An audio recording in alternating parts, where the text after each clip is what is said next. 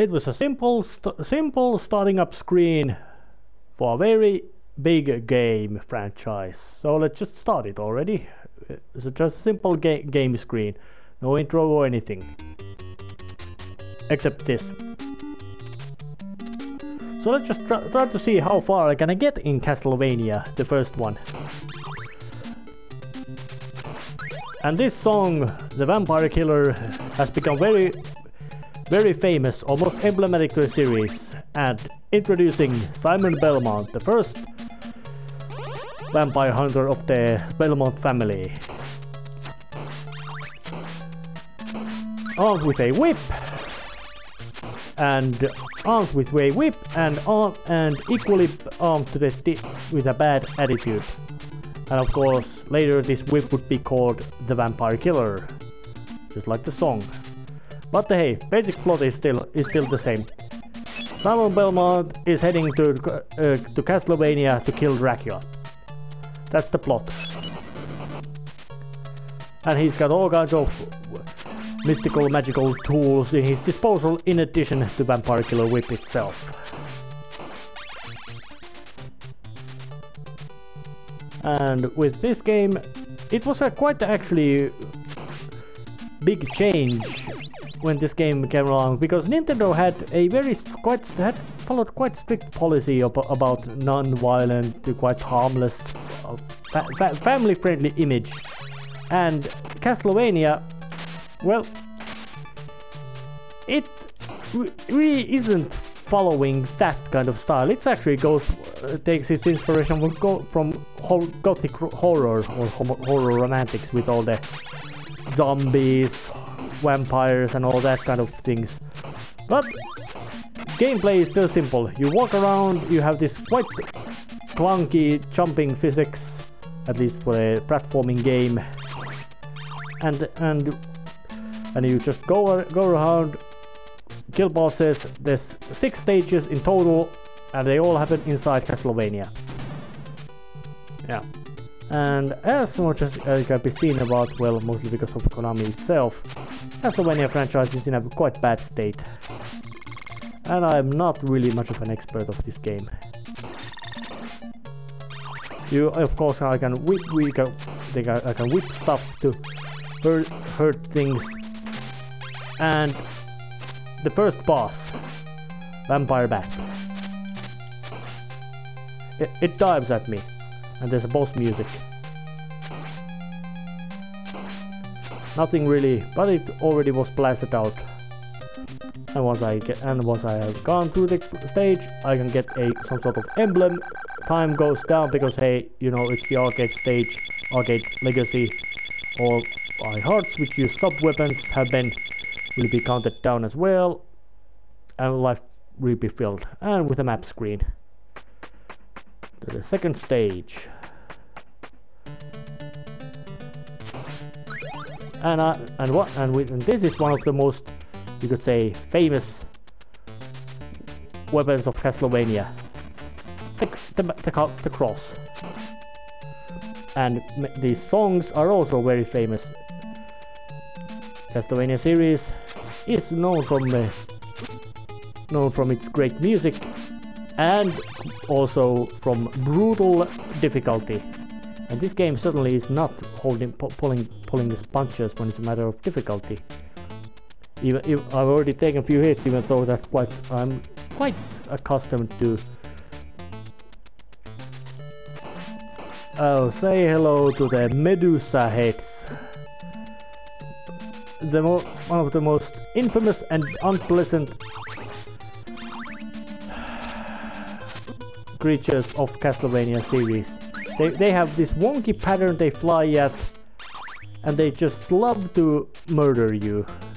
Especially in places like these where there's very little platform.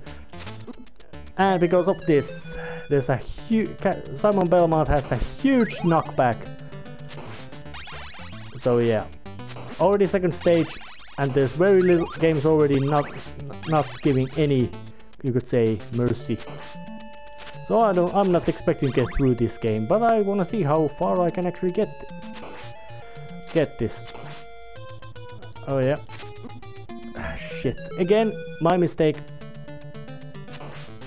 Oh there. Of course, Simon can upgrade his whip for more better maneuvers. And of course, this game gave a lot of... well, it gave birth to many iconic Castlevania monstrosities in it. Like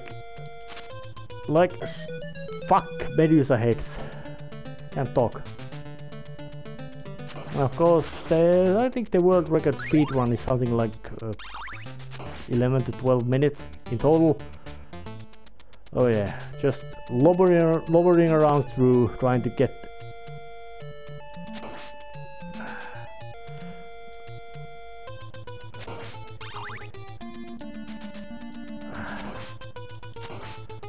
Oh yeah, got through that. Oh yeah, candles, very important in Castlevania. And these armored dudes, generally, you could say that when the game was made, they really didn't get much idea about how the enemies' names. They would just that let's put Medusa heads in here and then some. Oh yeah, well, the stopwatch, that should help me. Yeah, now they're coming, but there's no more pits for me to drop, so I can easily just get through this. Well, my last one. And the stage counter is quite interesting. It just counts at all the these little phases of levels that you're going through, not just the basic levels. Alright, that one's just going little smacks, so duck. And then that one goes up all the way. And I'm quite certain to... I don't think it's wrong to assume that the crushers are instant death.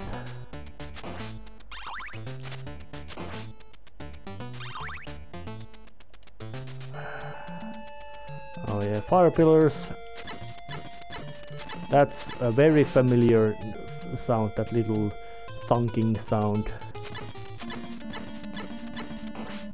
Well, it's really strange that when you actually look at the long history of Castlevania franchise and game series, Simon Belmont has been in the biggest number of games. Yet he's gotten, you could say, the least amount of characterization out of all the... Or better say, he doesn't appear to have gotten so much characterization in general sense. He's just a vampire killer. And a second boss, the Medusa, aka snake head bouncing around.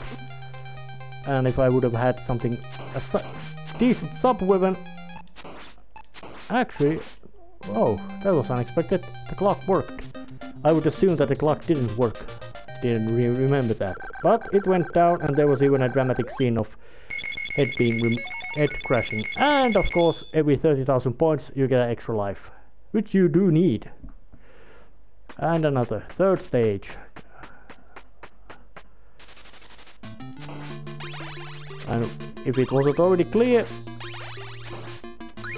I have to say hello to another. Many things which Castlevania series is famous / infamous. Well, they made debuts here already, which includes, of course, the Hunchbacks, Bone Towers, Medusa heads. So, and of course, running, walking, jumping skeletons, birds, bats. They are all murders. And it is more recommended that I just stood at the stairs taking the hits rather than getting off from them and then just being killed horribly by falling into the pits. And of course, money bags, they give you points give you extra lives, quite handy. Nothing groundbreaking, but still really useful. Just walking through it, avoiding Medusa heads with bold walks forward.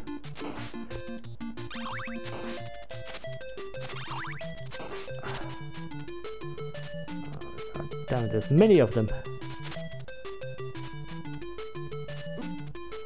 And of course Simon, when he gets hit, he makes this real goofy sound of I don't know how he's gonna get that sound, but... And bird. Yeah, it doesn't matter that where you hit by some sort of horrifying fireball or by a small bird. They all hurt you about as badly. So that was lucky. Oh, yeah. So there's simple idea. Don't get hit at all. And this is some sort of almost water stage or bridge stage. Not so much really caused, and later Castlevanias would make this bridge of course collapse, meaning that you would have to dash forward avoiding birds, and that's the regular death Simon can suffer. So let's just see how far I get. Platforming in this game is more or less a case of hell.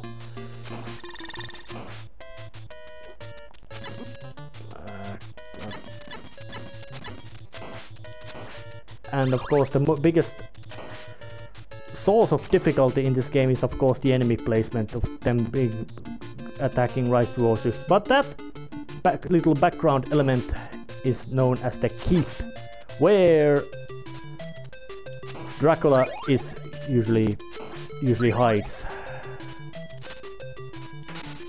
And wall meat. That's a staple in Castlevania series. You need to eat wall meat. And third boss is the mummies. They shoot their wrappings at you, and there's two of them.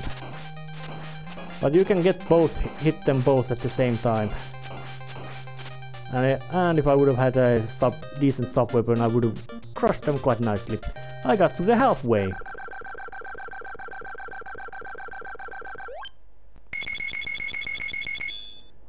I don't think I'm gonna get through the stage 4. But I'm just gonna push as far as I can. Yeah, the map doesn't really tell you much. Except now I'm dropping down. You could call it maybe it's catacombs or something like that. Oh. And that's it. That fucking killed me. Well, that was Castlevania 1.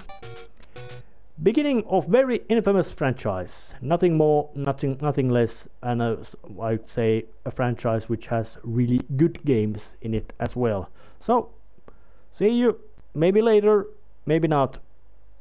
Whatever. See you later.